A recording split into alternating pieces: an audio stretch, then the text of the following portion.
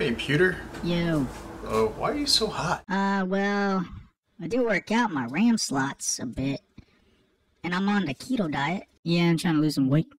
Wait, what? No, your CPU temps are high. Oh, well, that's because you're cheap and you're using Cooler Master thermal paste. Yeah, that's true. But I think I got something that can help you. It's gonna help bring down your CPU temps, okay?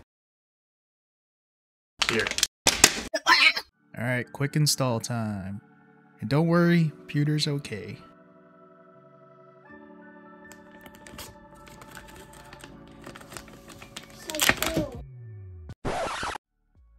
Whoops. Tiny little tube. How much is in here?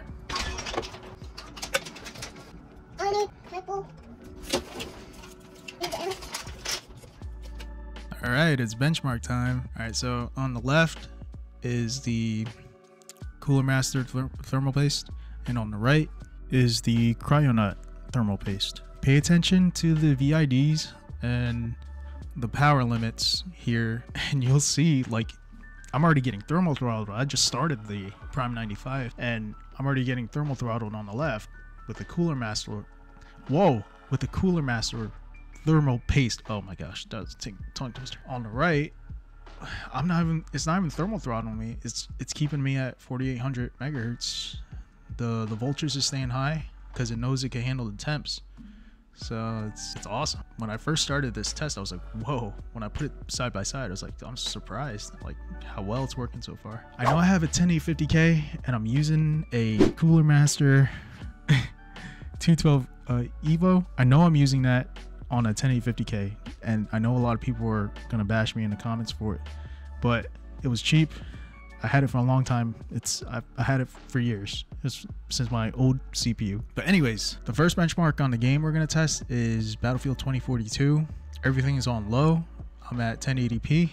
I'm using these settings so I can be more CPU bound than GPU. And just look at this. The difference between the temps.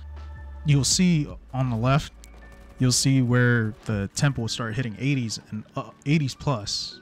On the right with the Cryonut thermal paste, it doesn't hit that. Right here, you saw there was like a 20 FPS difference there. It's dropping way less because, obviously, because the CPU is not thermal throttling because of the heat. Next game here we're going to be benchmarking is Red Dead Redemption 2. I'm more GPU bound in here. I do have settings maxed out, but this game is still pretty CPU heavy, and you'll see the difference in temperatures 100% more than the frame rate.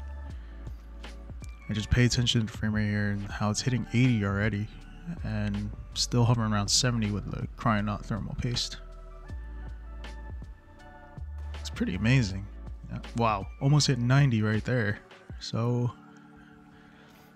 would I say this thermal paste is helping a lot? It's helping a ton. I know my temps are decent right now, but I do have a new CPU cooler that came in, and it's the Assassin 3. So I got a review coming out on that. So if you can't wait to see that, subscribe, hit that notification bell so you'll know when it comes out. Thank you.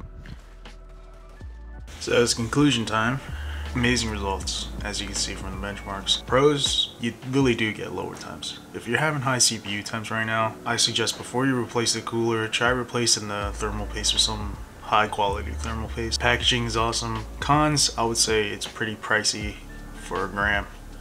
I went on eBay, I paid $9.99 for mine for a gram. I think on Amazon is cheaper, but just be careful with counterfeit copies of the thermal paste. Now we're even. I want to thank all my new viewers to my channel. You guys are amazing.